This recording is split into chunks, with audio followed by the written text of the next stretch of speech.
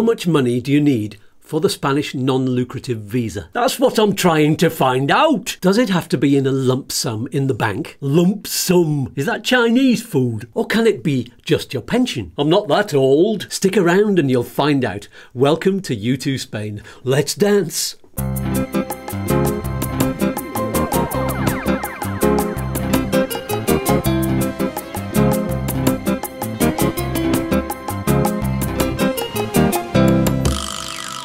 Hi, I'm Skatz, and here on YouTooSpain on YouTube and on our website YouTooSpain.com, I help you discover how to move to Spain with the help of up-to-date information and links to all of the organisations and documents you need, and with the help of specialists on the front line of immigration, bring you what you need to make your Spanish dreams come true. I dream of specialists and experts. Well, that's great, because all of the information on here comes from them. Oh, I'm going all gooey. Settle down. Let's talk about the money you need for the non-lucrative visa for Spain. Okay, I'm all ears. The amount is set each year based on something called EPREM. What's that? It's the amount of money the Spanish government says you need to live on without the need for state assistance. Oh, and how much is it? This year, 2022, it's €6,948.24. Oh, fair enough. But because you're not an EU citizen... Brexit! Exactly. So for the non-lucrative visa, you need 4 times EPREM per year for a single person. That's nearly €28,000. Well done. That was quick maths. I'm mental at arithmetic. So I see.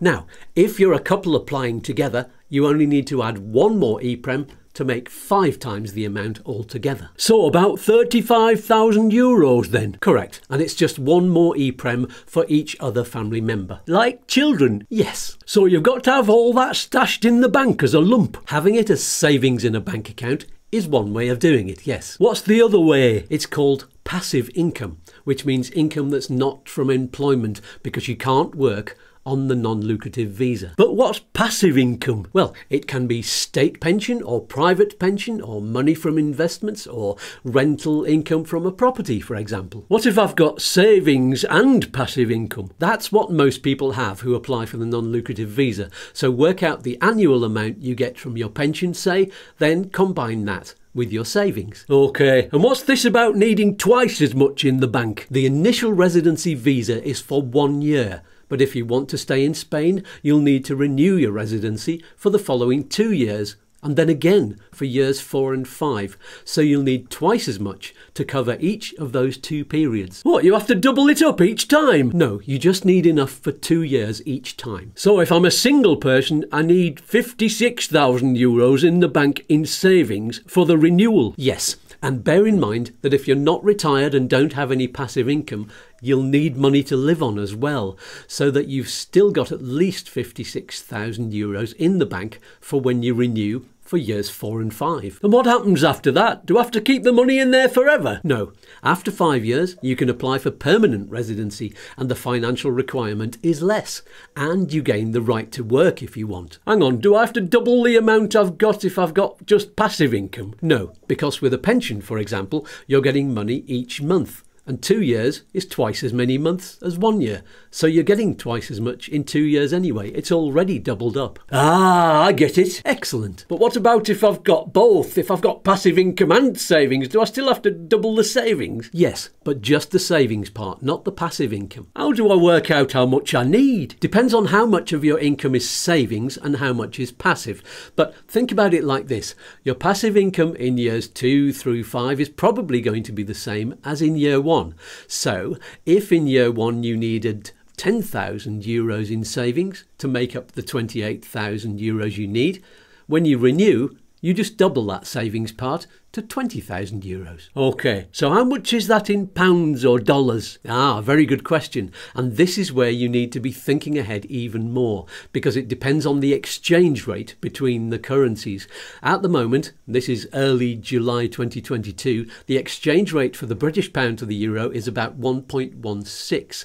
So to get your €28,000 when you exchange, you need about £24,000 or $29,000. Right, so if I've got £24,000 in my bank right now and I'm moving to Spain in a few months, I'll be all right, will I? Well, back in April you only needed about £23,000 to make your €28,000. So now the exchange rate has gone down, you need another £1,000. If the rate keeps on going down, you'll need even more. Is that what's going to happen? I want to buy a house in Spain as well. No one knows for sure what the rate is going to be in a few months' time, but the more money you need to exchange, the more you could lose out if it goes down. So it's really important to sort it out soon. Well, how do I do that? I haven't sold my house in the UK yet, so I haven't got all the money, and I haven't got my Spanish bank account yet to transfer it to. It's okay, there's still a way to organise it. I've got some friends who can help you straight away. Are they experts and specialists? They are, and they're very friendly and helpful too. All you need to do is to get a free account with them, and you can speak to your own personal advisor who'll be able to sort it all out for you. Oh, that's a relief then. How do I speak to them? There's a link to their company in the video description below and also on our website, YouTooSpain.com. That's right, the company is called Smart Currency Exchange, and if you use the special link, you'll be helping YouTooSpain to keep making videos to help you. And it doesn't cost you a penny. It's a win-win. It is. Do I get a special prize? You get peace and love and a big hug from me. Bleeding hippie. Yeah. Any more questions? Yes, I have. If I'm on my first year on my non-lucrative visa, can I switch it for a working visa or a self-employment visa? That's a very good question. It is possible. How do I do that then? I'll tell you about that in another video. Oh! And there's loads more information on this channel, on the midweek videos and on the Saturday live shows with the specialists and on the Monday live money show too. Ooh, you're a busy lad. You're not kidding. I'm not. Say goodbye, Walter. Goodbye, Walter. Who's Walter? That's you div. I know. Watch these videos next. They'll be appearing down here very soon. All right then. Bye. Bye. Let's dance.